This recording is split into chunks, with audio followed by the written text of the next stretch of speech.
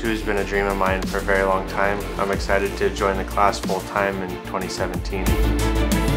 Hopefully we can get the Pro 4 out and mix it up with the Greaves and whoever else wants to come do some battles.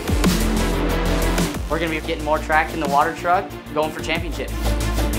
At the end of the day, you want to be the guy that when everybody shows up to the racetrack, I want everybody to say, this weekend I know I have to beat Kyle Hart. And to be able to get that name, you have to go and prove yourself and win races and be the fastest guy, and I'm not going to quit until I'm there.